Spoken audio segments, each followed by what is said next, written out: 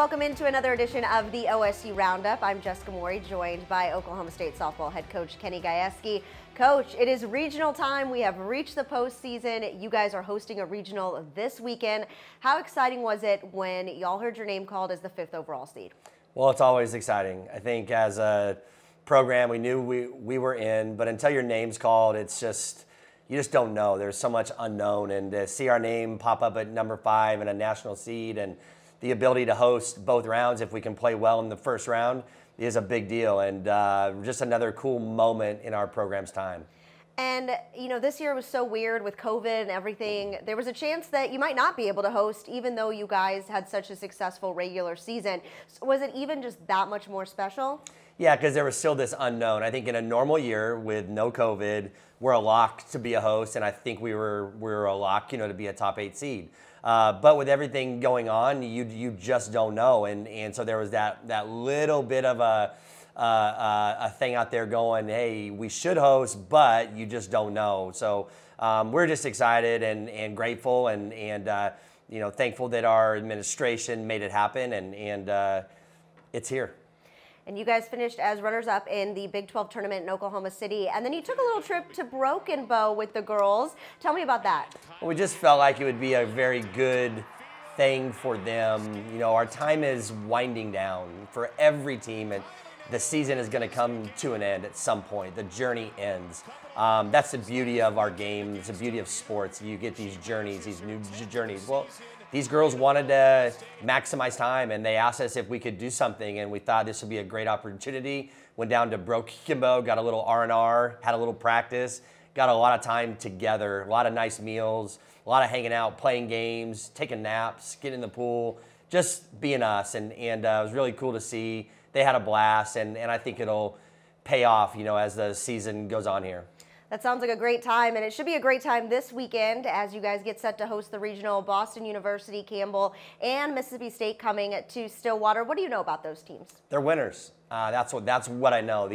Anybody that's in this tournament now, they've won their conference, or they're in a great conference and they've finished well. And so you better play your best softball this time of year, because this is when it really, when all the best teams really played their very best. And so you better play your very best. I know that they're all well coached. I know there's a lot of good players that are going to be running through here. And I just can't wait to watch our team play. That's the focus, is our standard, play to our standard.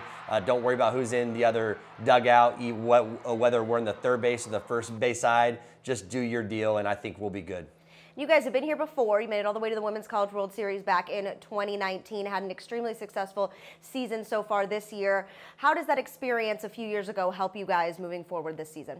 Well, it's just experience. It's exactly what you just said. I mean, anytime you can log experience, log postseason games. We've already logged 3 this year. So you look at some of my seniors that I've got, that we've got, I shouldn't say that we've got in our program. They played in postseason every year. So you just start really logging these big games, playing in front of great crowds. When the games are here, and if you lose, your season is over. It's a big deal, and it really goes a long way. The teams that have this type of experience have a big advantage in this. It doesn't guarantee you wins. It just guarantees that you know what to expect. And speaking of what to expect, what do you think we should expect from the crowd out there at Cowgirl Stadium this weekend? Bedlam. I think that's what you're going to see. It's going to be nuts. It's going to be chaos. It's going to be a blast. They'll be as loud and as full as the NCAA will allow, and I'm just excited. I'm grateful that they have an opportunity again to see this team play, to be a part of us, because they truly are a part of us. Awesome. Well, thank you so much, Coach Gajewski. The Cowgirls will be in action this weekend, Friday, Saturday, and hopefully Sunday, as they get set to host a regional here in Stillwater. We'll be right back after the break with head coach Josh Holliday.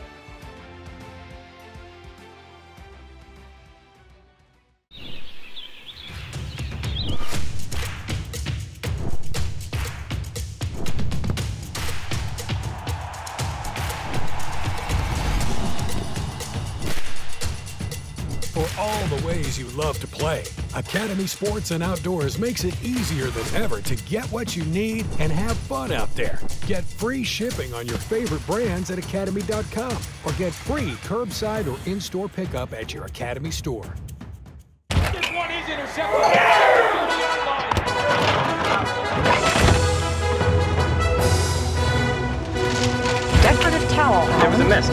a mess. Yeah, where is the ball? Never mind, I found it.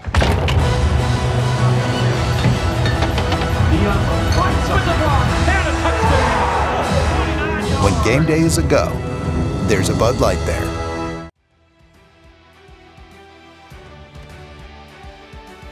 Welcome back. I'm now joined by Cowboy baseball head coach Josh Holliday. And like earlier, we talked about a big weekend in softball. It's a big weekend for Cowboy baseball as well. Thank you so much for joining me, Coach. All right. Thursday night, George W. Bush coming to town to throw out the first pitch at O'Brate. How exciting is that for not only you and this university, but for the whole baseball program? Well, you know, this was something that a year ago, a lot of time and obviously excitement, anticipation, work went into what was supposed to be the first game ever at O'Brate Stadium against TCU. Obviously, COVID-19 hit and the season was shut down like just about everything else in the world. And that moment in time didn't occur.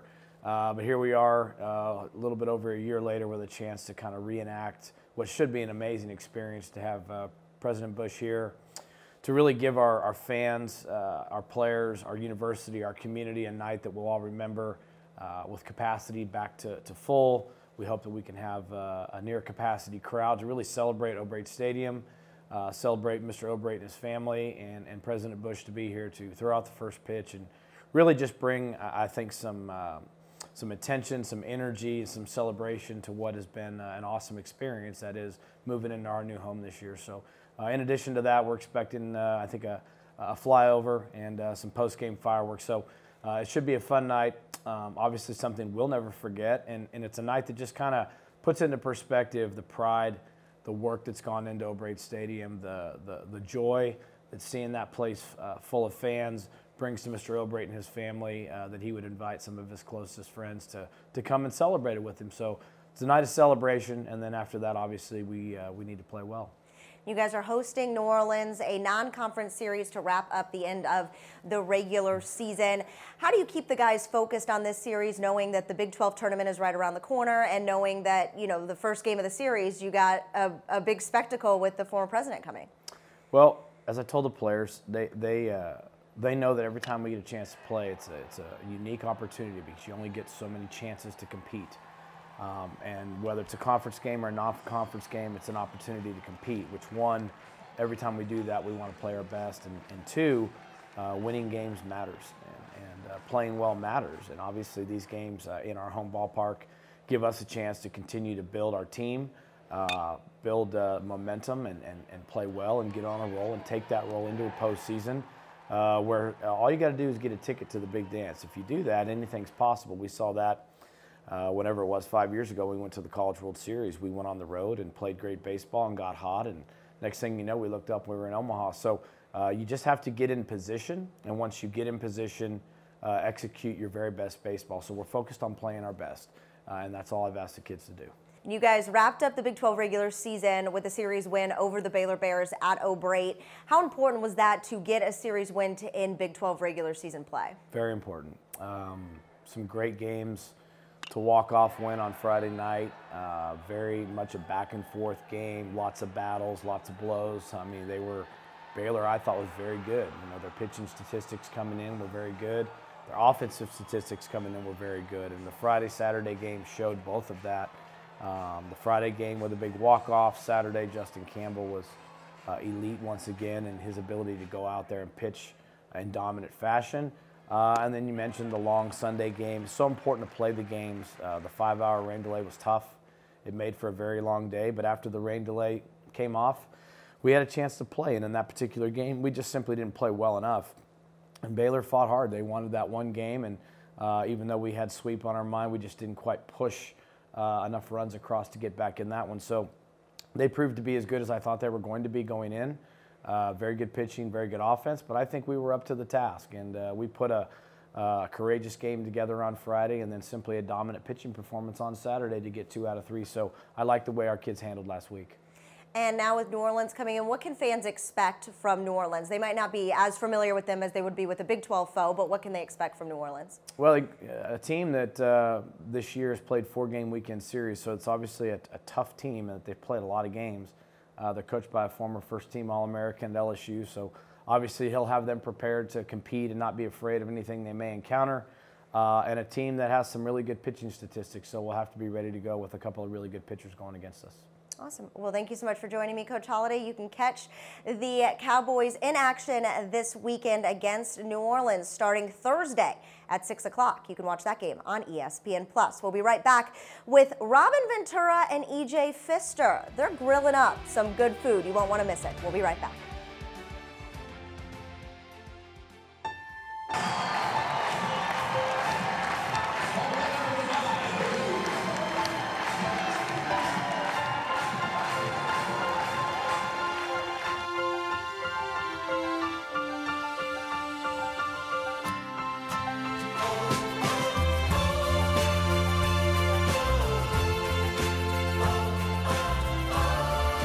Living with joint pain.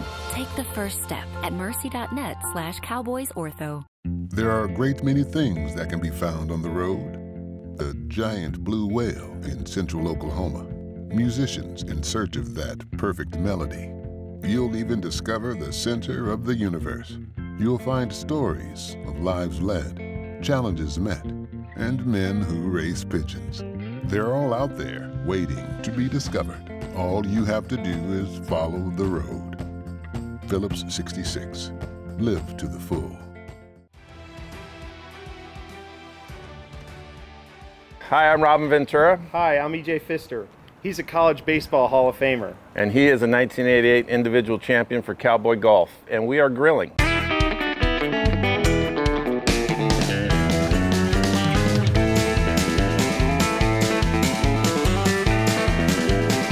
Started with a couple families wanted tailgate at Oklahoma State games from Edmond, and then some of the golfers started to come, and a lot of the alumni started to come, and they're like, we need to crank this up a notch. And so he likes tri-tip, so he's like, I'll get a grill made for the tri-tip side, and I said, well, we'll get a grill made for the rib side. So I stay on my side, he stays on his side. We don't cross over. Anybody that likes the ribs, you don't get to come back. This ain't gonna happen again for you.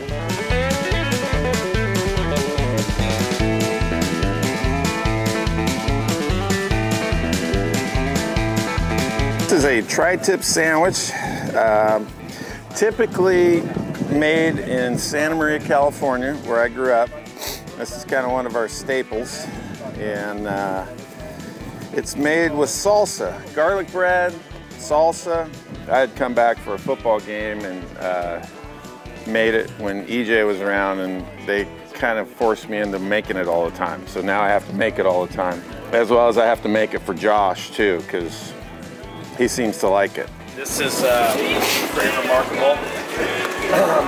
Whether it's the bread, the salsa, or the tri-tip, or all three together.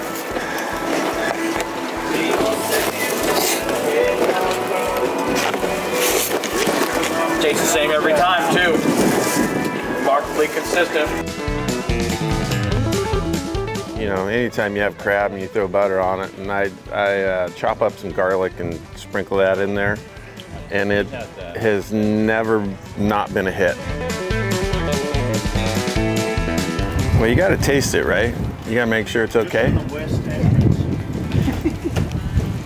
you come out the west side of the stadium, you'll see our tent. That'll work.